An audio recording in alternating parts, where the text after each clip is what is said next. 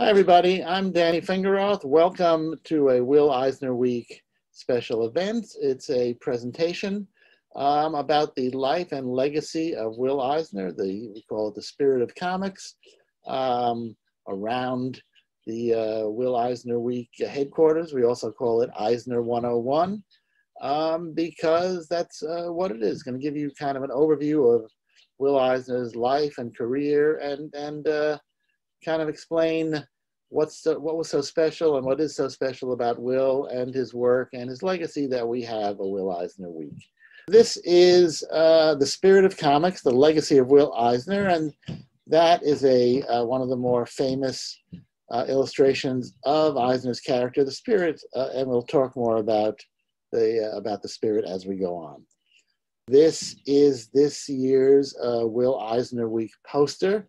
Many of you probably have them. If you'd like them, get in touch with us at willeisner.com, and we can supply digital files and possibly printouts of them as well. This is a drawing Will did several years ago, and we thought it would make a great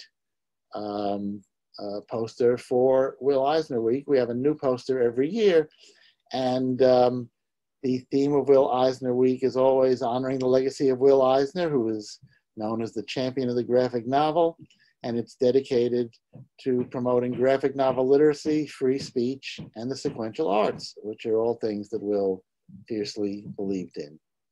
If the Spirit was a character that Will invented in 1940, we'll talk more about him, but certainly the Spirit is one of the things he's best known for, as are the graphic novels that he did later in his life. And for the last 25 years of his life, this is his first and probably most well-known graphic novel, A Contract with God.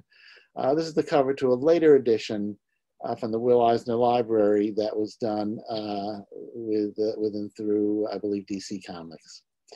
This is Will Eisner as a young man, probably in his 20s, working actually on the short-lived Spirit newspaper strip. We wanted to give you a sense of what Will looked like in case you had met him or had seen him in his later years at a comic convention or a retailer's meeting. This was sort of Will, lit, very film noir. He could have been a scene from Citizen Kane at the newspaper, but he wasn't. He was at his own studio. Will was born in 1917 on March 6th. World War I was still going on, and the Russian Revolution was going on, so it was a tumultuous time in the world. A couple of people also born that same year. This is, excuse me, this is Jack Kirby, who would go on to, among other things, co-create what we call the Marvel Universe. And John F. Kennedy was also born in 1917, so to give you a sense in history of where Will came into the world. Will was born in New York City, born in Brooklyn, although raised in the Bronx. And some of the influences on his work were people and work like L.Z. Segar's Popeye and Herriman's Crazy Cat. These were the kind of things Will was reading and everybody was reading, and that he'd cited as imprinting themselves on his mind and on his creativity. He also was very influenced by a guy named Lynd Ward, who did kind of precursors to graphic novels. This was a book of Ward's called God's Man.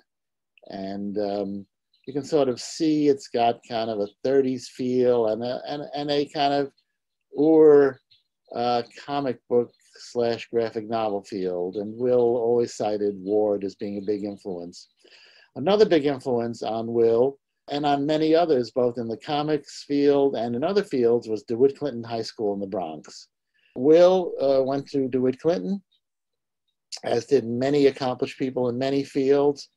It was an all-boys school, so perhaps because there were no girls to distract them, whatever it was. It was also an enormous student body. At one point, it held 12,000 students, and it was in the Bronx, so the students were all from the Bronx, was part of the New York public school system.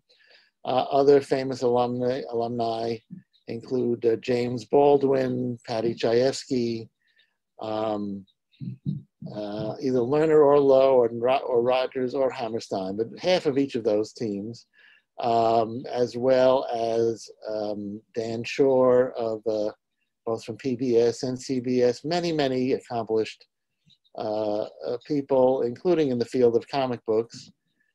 This is some of Will's work as a teenager for various publications at DeWitt Clinton High School, I think the yearbook especially. And this is some stuff he did for the student newspaper. Commerce was another big high school in New York City that also had famous sports teams, as did DeWitt Clinton. Another person who went to school with, actually a little after Will, but another Clinton attendee and alumnus was Stanley Martin Lieber. You may know him as Stan Lee, who went on to do a few things in the comic book world. Also attending, actually with Will, was the gentleman on the left, was Bob Kane, and on the right is Bill Finger, who was a few years older than Bob or Will, but together they created something called Batman. And, that went on to become fairly well known. At one point, Eisner had graduated and he was looking for art jobs. He ran into Bob Kane, and Kane was working for a guy named Jerry Iger at an early sort of hybrid comics and prose magazine called Wow, What a Magazine! And Eisner went up for an interview, and he actually was very helpful to this guy, Jerry Iger, who was the editor and publisher of the magazine. The magazine was being published out of the back room of a garment factory in the garment district in New York. That's the high regard that comics publishing had in those days. It would basically, anywhere you could find a space to publish them, they did. Will helped Jerry out of a jam, and Iger actually is one of his descendants, I think a nephew or grandnephew, is Bob Iger of Disney. I think Will, though, was not related to Eisner, who'd been an executive at Disney. Together, they did things both for in WoW, although WoW only lasted a few issues, but they did stuff both for an American market. They ended up doing a lot of stuff in England. And Will would use different names to give the illusion that they had a lot of artists working for them. And they worked in what now you would consider kind of a film noir kind of style. You could see the Lind Ward influence here, the influence of the movies of the day. They packaged comics for publishers. In other words, the publishers that didn't necessarily want to hire a whole staff would hire companies like Eisner and Iger, which was the name of the studio. And so Will was involved with the creation of Sheena, Queen of the Jungle. The signature there of W. Morgan Thomas was Will Eisner, as was Willis Renzi, as was Spencer Steele, and many other names that they used, again, to give the impression that they were a big shop. Eventually, they were a big shop. Here's something, Espionage, starring the Black Ace. I believe this was published in England. Hawks of the Sea by Willis Renzi. So they did a variety of genres, a variety of styles. Eventually, everybody came to work for Eisner and Iger, and later for Will. People who went on to become big names, including someone who in a graphic novel called The Dreamer, Eisner sort of does a roman à clef. That's a memoir. And he speaks here of how Jack King, who is his thinly veiled Jack Kirby, came to work for him at Eisner and Iger. And many people came through and were trained, especially by Will, even after Will went independent into his own studio. The game changer in comic books really was Superman's debut in Action Comics. I call it the killer app. And really, this was the first superhero. I know now with all the things we see with special effects in movies and TV and video games, the idea of somebody lifting a car overhead and smashing it Doesn't seem like such a big deal, but it was a big deal then. And Superman created this superhero fad that many people were looking to cash in on. At that point, Eisner and Iger were successful, and a newspaper syndicate called the Register and Tribune Syndicate wanted to get in on this comic book fad and this superhero fad. And they hired Eisner away. Eisner sold out to Iger. They had always had an agreement that one could buy the other out.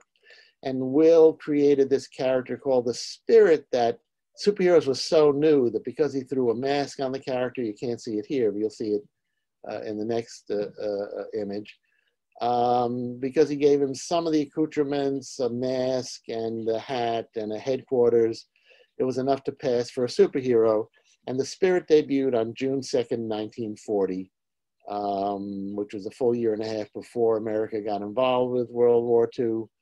But it was and the Spirit was part of a 16-page comic book section that came to be called the Spirit section that would appear in newspapers.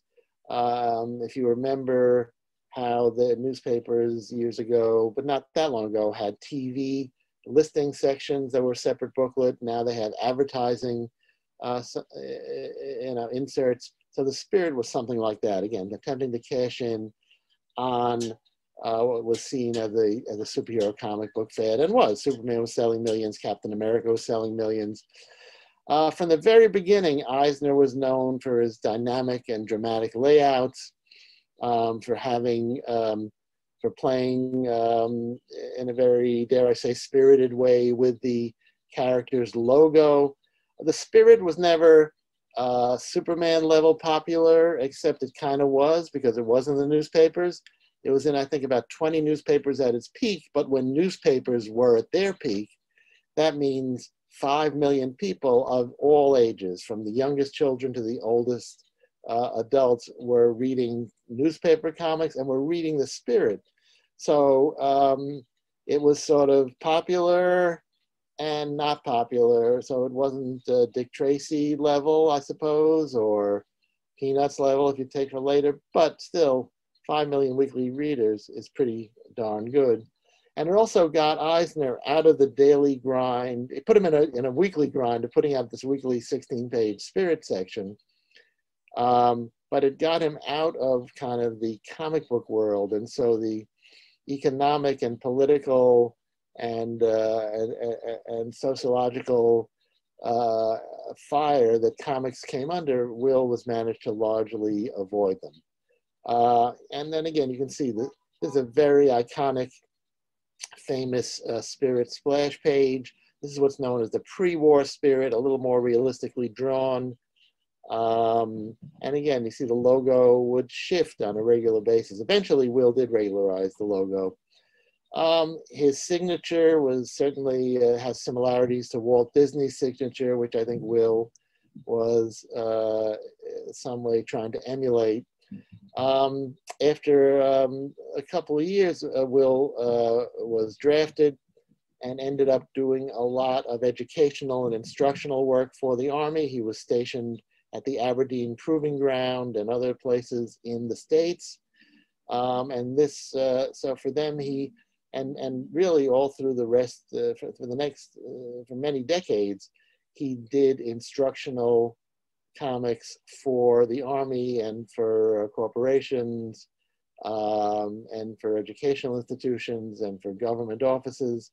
The idea was to teach soldiers and other, and anybody else how to do their jobs better, especially with soldiers, more safely, so that their guns wouldn't blow up in their faces, so that jeeps wouldn't stall in the middle of a dangerous situation. And Will always injected a sort of playful attitude toward it. So here's his character, Joe Dope, imagining himself not as some dope trying to put together a jeep that's stuck in the mud, but as a noble charioteer. After the war, Will resumed. The Spirit had been going on all along, but mostly done by assistants while Will was in the service. He came back and really there was a whole sort of Orson Welles film noir feel, while simultaneously becoming a little more caricatured. So this is one of the most famous spirit section splash pages. I am Pigalle, and this is not a story for little boys. Pigalle, of course, was the red light district in Paris, but you can see the techniques Eisner is using. And the spirit, while he was certainly active and took a lot of punishment, was very often almost a supporting character in his own stories. Again, Eisner experimented with the splash pages, with the spirit logo. Here's the spirit logo from the 1949 story as an apartment building. Here's a spirit story from 1950 where the logo is part of a lamp outside of police headquarters.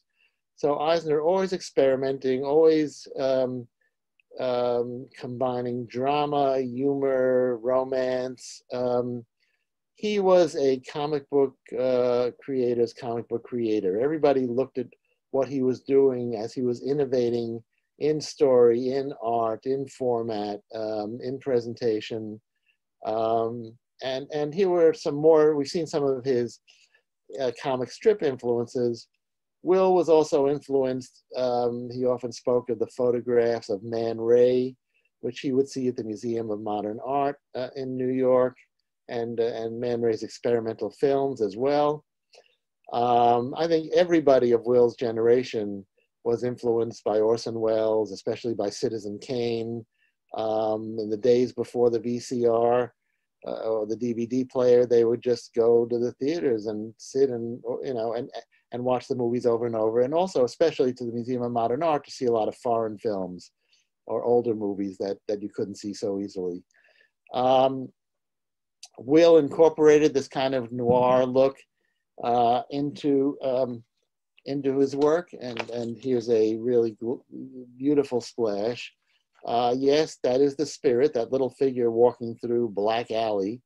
You know, and Will, you know, you can see, if you're familiar with his graphic novels, you can see the care and detail and attention he, you know, and the romance he had with urban life in general, and New York City life in particular, and even more specific with the Bronx in super particular.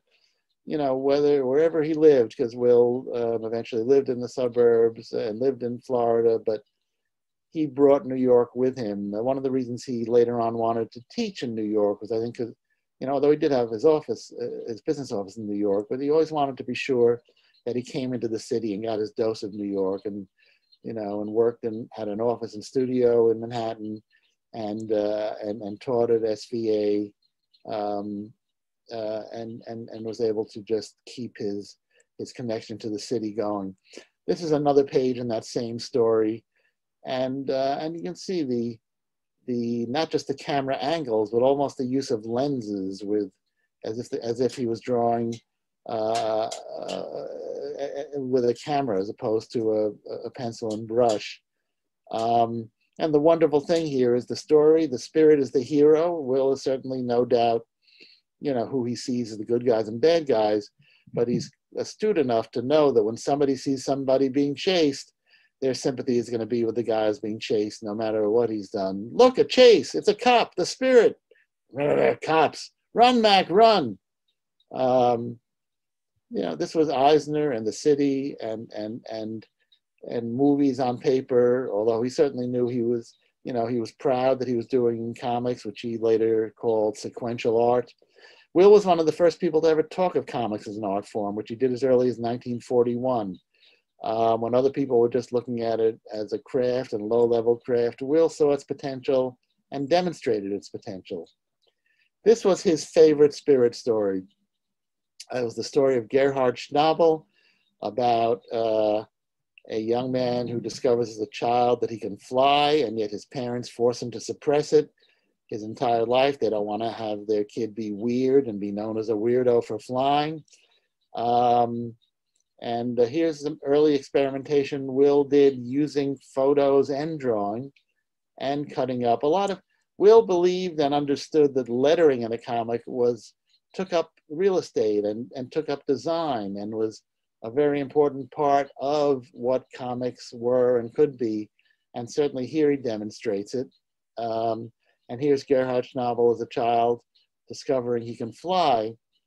So we're skipping near to the end. Spoiler alert. So if you don't want to know how a story that came out around 1950 came out, then avert your eyes. But he finally has had enough, and he's going to fly, whether his parents or anybody likes it or not. And he ends up in the middle of a chase that the Spirit and some other and the police are giving to some robbers. And one of the crooks is shooting at the Spirit, and nobody even notices Schnabel.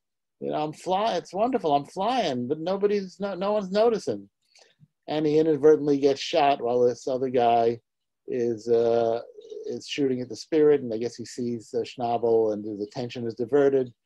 And so lifeless, Gerhard Schnabel fluttered earthward, but do not weep for Schnabel, rather shed a tear for all mankind. For not one person in the entire crowd that watched his body being carted away knew or even suspected that on this day, Gerhard Schnabel had flown. You know, you can try to analyze why Will loved the story. I think he felt as much as he accomplished, maybe there was more that he wished he had accomplished, or that it was a metaphor for people he knew who were forced to keep their light under a barrel somehow. But this was, he generally regarded as his favorite Spirit story. This was a story called 10 Minutes.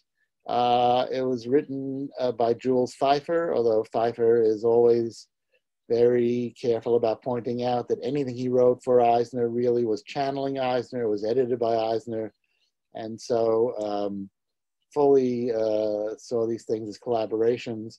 This is what are 10 minutes in a man's life? Well, of course, that's what the story is about.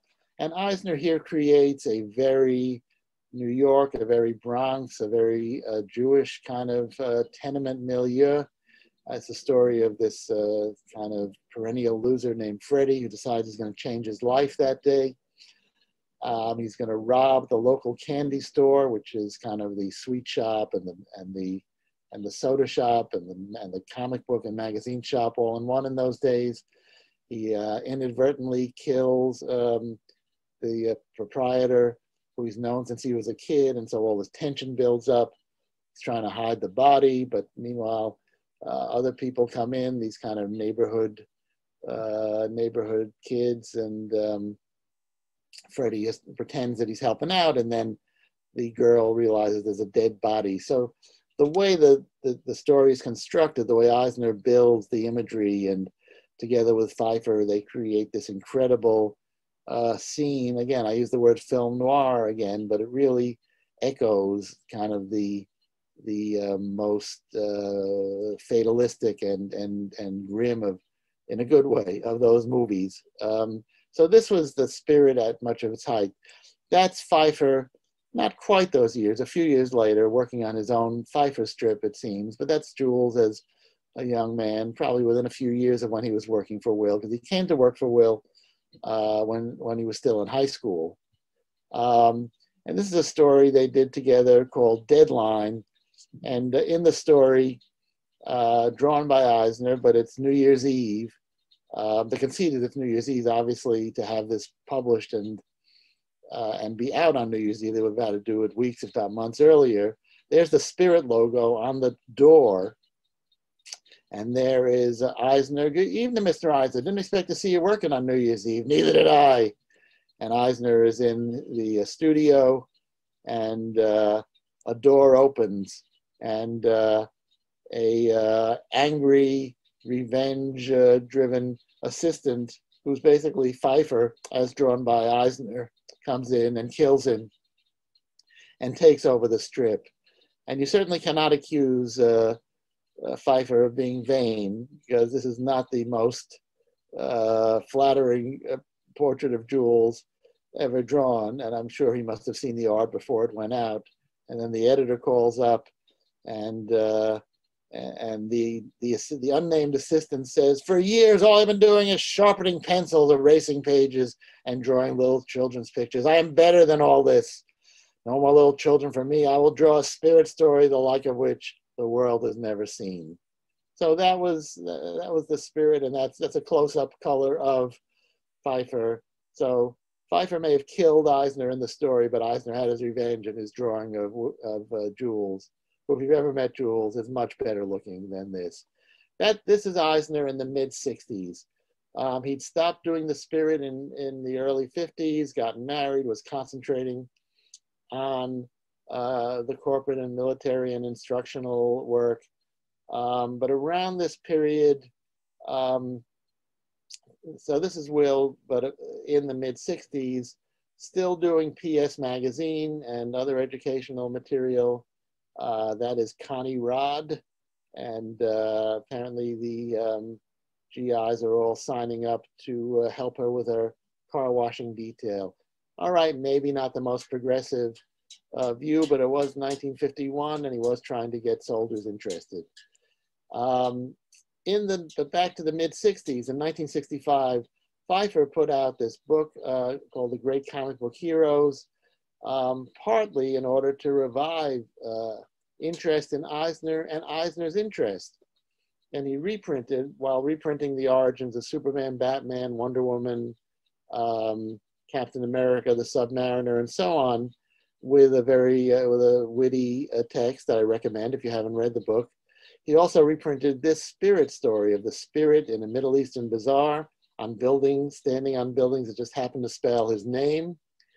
And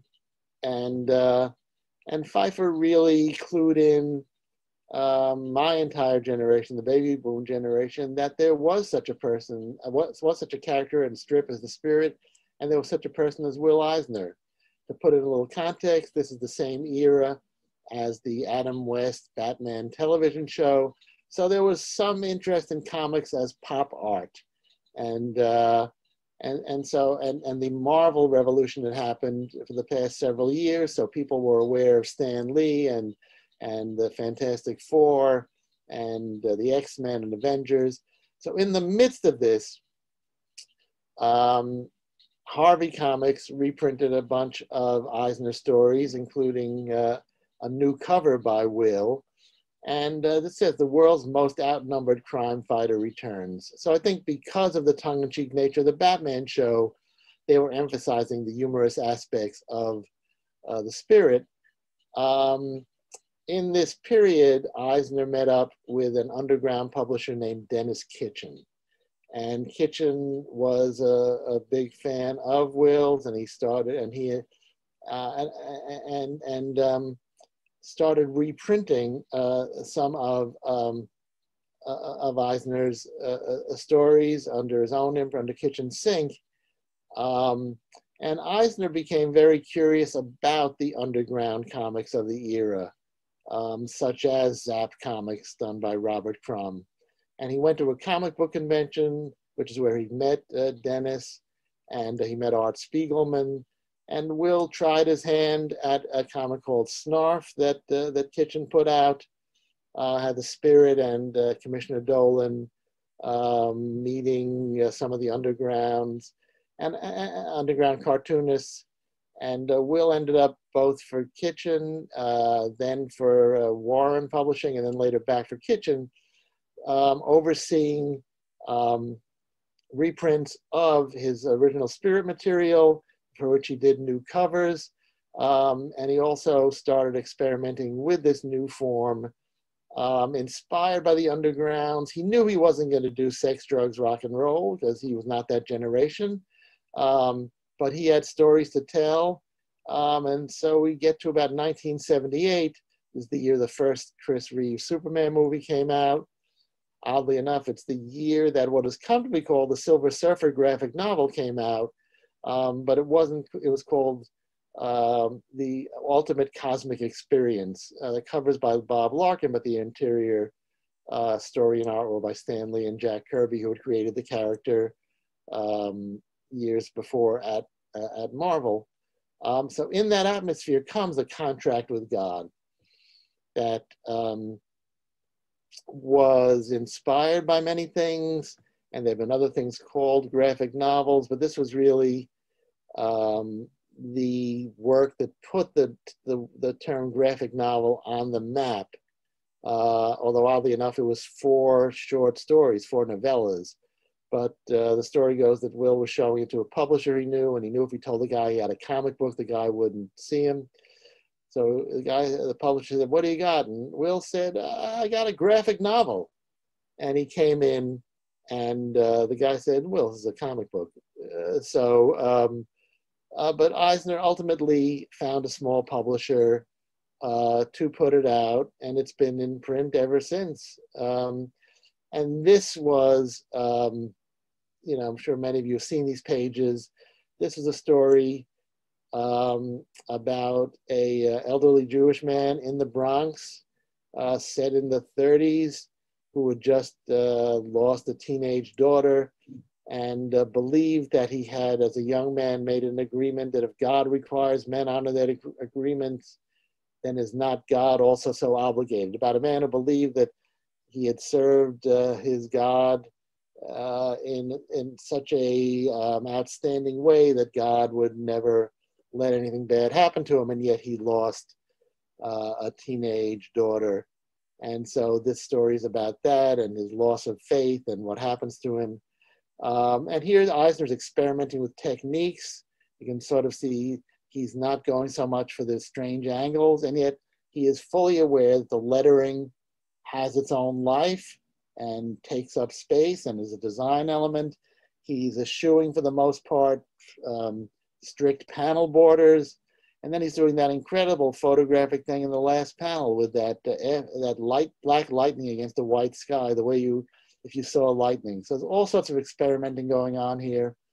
Eisner did it at a smaller size, not twice up. He did it almost printed size. If you've seen it, it's the size of a trade paperback.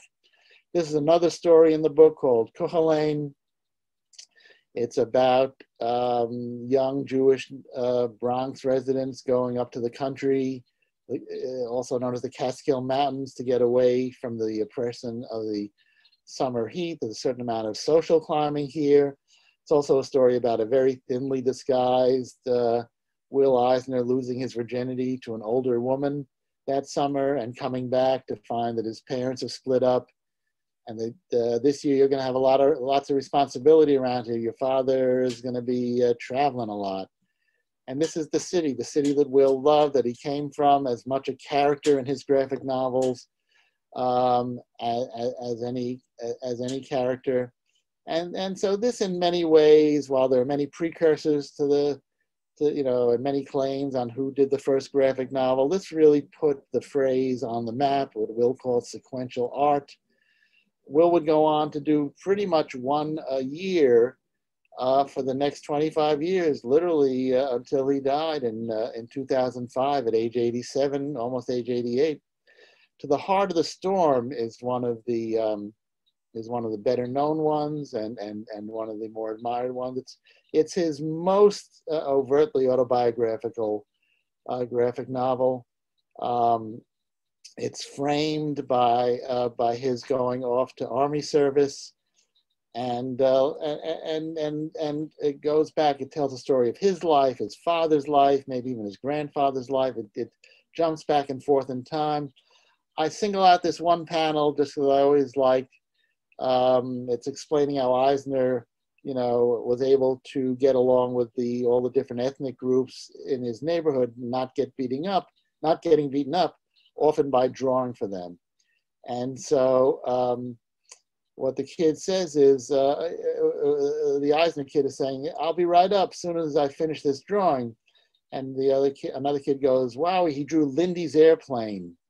Lindy's airplane means the spirit of St. Louis. And this was before Lindbergh became a